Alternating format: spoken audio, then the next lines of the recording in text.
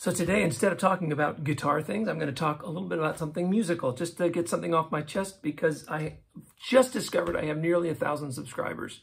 And who knows, this might create a really interesting discussion. I've been thinking a lot lately about listening to music. For quite a while, I worked a job where I was on the road so much that all my music listening was in the car, and that's great. In fact, the best thing, maybe the only good thing about some of the long drives I had to take in that job were the fact that I could listen to like long pieces of music in their entirety. To give you an example, one that I listened to a couple times from beginning to end because I was on long drives is an amazing work called Blood on the Fields by Wynton Marsalis, which comes on three CDs that are almost full of music. It's really long. It's an amazing piece of music to listen to. And it's similar to Wagner, who I kind of like as well. You have to listen all the way through to really get it. But still, I'm on the road driving. And the one thing about listening digitally to music is that it becomes a commodity or something that you consume.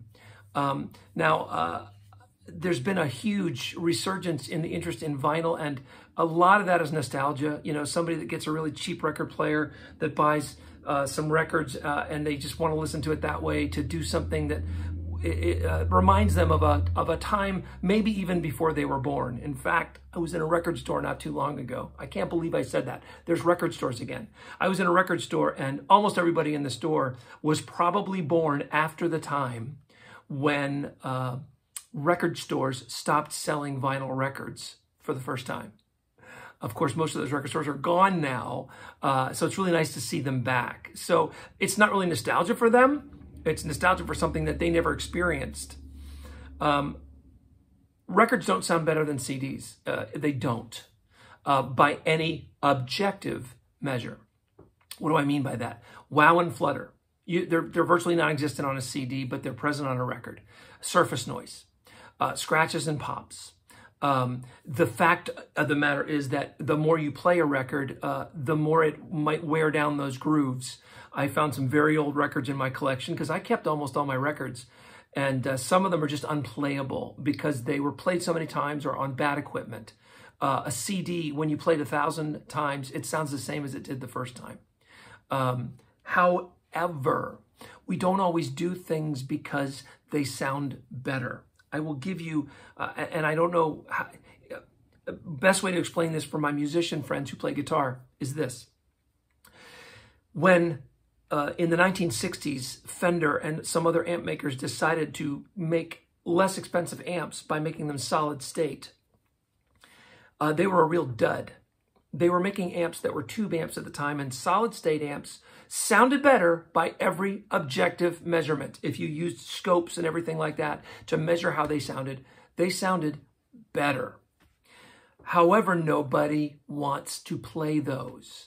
Nowadays, we have something called digital modeling that a lot of my viewers know about because I talk a lot about Helix on here. That's different because that's a whole next generation.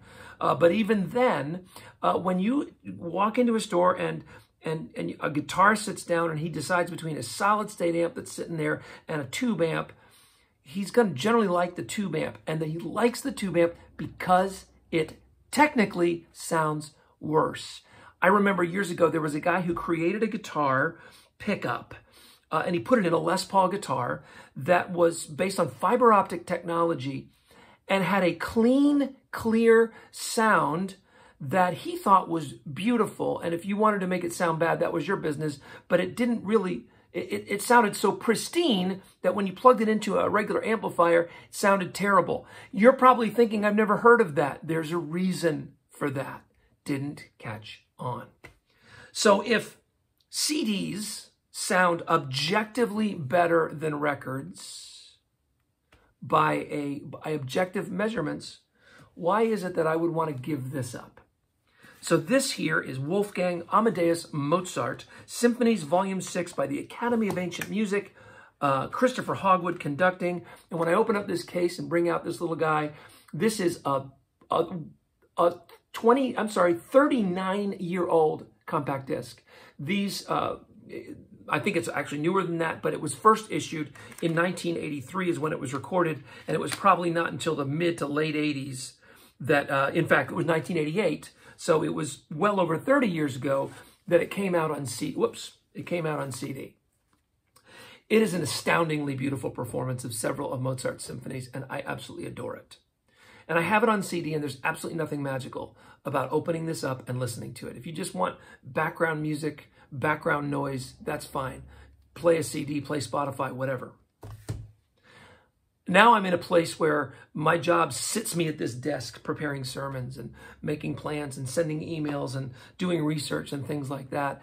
And I find myself doing something I haven't done in years, maybe decades, as I'm spending time here, I'm listening to music on speakers. You can't see them, but I have a pair of basically monitor style speakers right on my desk at the perfect place for me to hear stereo right here where I work.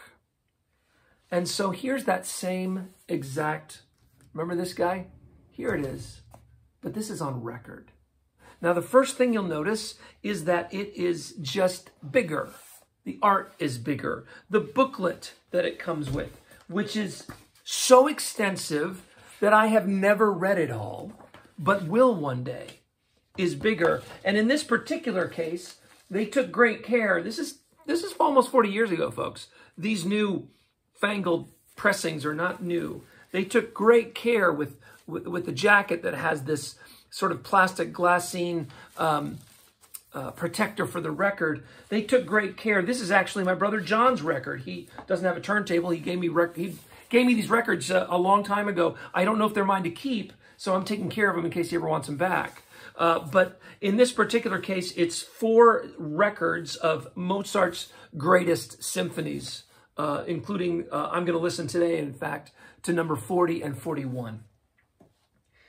The experience of getting out that record, not being able to pause it as I go, but having to stop what I'm doing, put it on the turntable, which is right over here, you can't see it, and just listen, makes you part of the process of the music. Instead of just being somebody who's consuming this thing that's being thrown at you, you're participating. You have to clean the record. You have to brush the stylus. You have to maintain things. You don't just push a button and say, hey, Spotify, play Lizzo or whatever. There's nothing wrong with all that. And sometimes I suppose music can be something that is just consumed.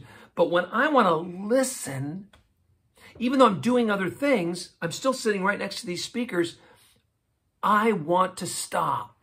And that's the wonderful thing. All you people that are running out to buy records, like everybody, I think, I just heard that John Coltrane recently got his first platinum record for this thing that came out almost 60 years ago. This is actually my copy. It is a Father's Day gift from my son. It is pressed on blue vinyl. I already have it on CD. In fact, I have it on SAC, Super Audio CD, which is probably the best way to listen to music through speakers on the planet, that and Blu-ray. But this guy here is going to be spun up a little bit later today, and I'm going to stop what I'm doing and surround myself with the music. I'm actually not going to stop because I can work while I listen to music. But it's not like I'm putting in a crappy set of earbuds or something like that. I'm actually participating, and I got a big piece of art. So yeah, all that to say, you wasted your time if you watch this whole thing, because here's all you need to know. Records don't sound better than CDs. CDs objectively sound better. But maybe LP records are a better way to actually listen to music and enjoy it. So yeah, go buy that record. Don't go buy 12 of them. Go buy one. Open it up. Smell it. Take it out. Clean it. Listen to it. Just stop what you're doing. Listen to music. A musician that I respect said something a few years ago that I thought was interesting. He said, music should never be something that's free. Music is a sacrament. I like that. And I feel like with these, I get into sacrament territory instead of just, oh, that's just background noise. Anyway, go listen to some music and stop watching this.